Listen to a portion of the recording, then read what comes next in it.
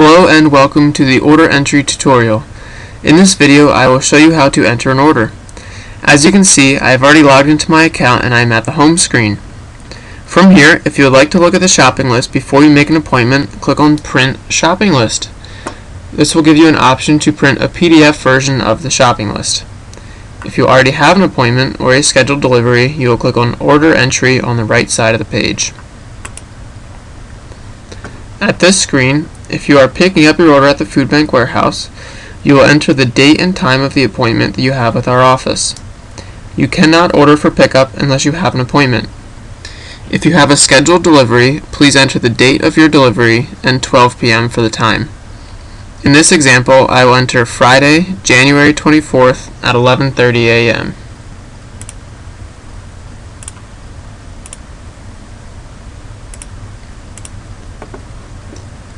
Now I can press Continue to view the shopping list.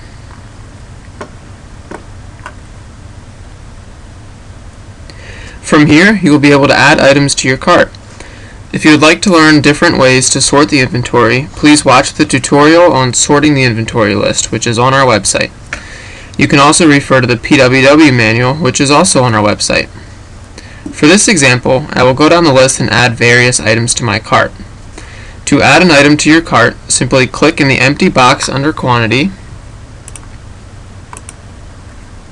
and enter a number for how many of that item you would like. As you can see at the top, it will keep a running total of the amount of items that you have, the total weight, and the service fees that go along with the items that you choose. I'm going to add a few more items to my cart.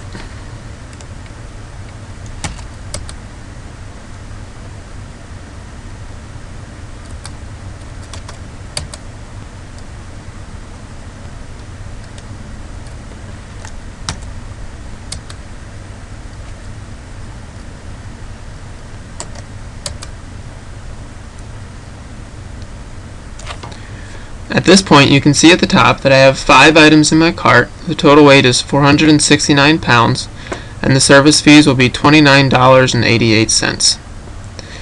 You do have two options for removing something from your cart. Your first option is to click in this box and select off, and it will remove that item from your cart. Another option you have for removing an item is to click this red X next to the product.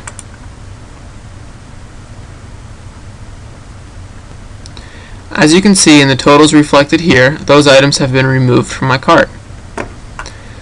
Looks like I am all done with this example order, so I will go up to the top here and click on View Cart.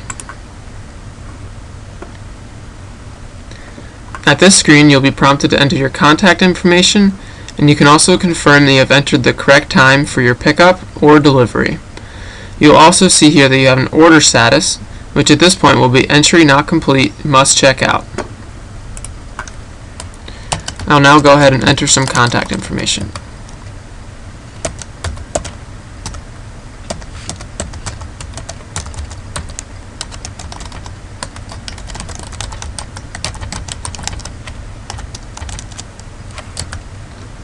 If I scroll down to the bottom, I can also review the items that I have in my cart.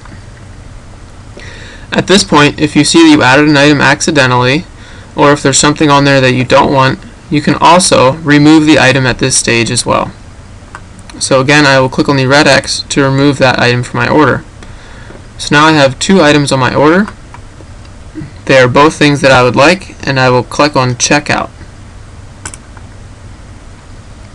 As you can see, you are taken to a confirmation screen where you will get your order reference number, and you can also click for a PDF summary of your order.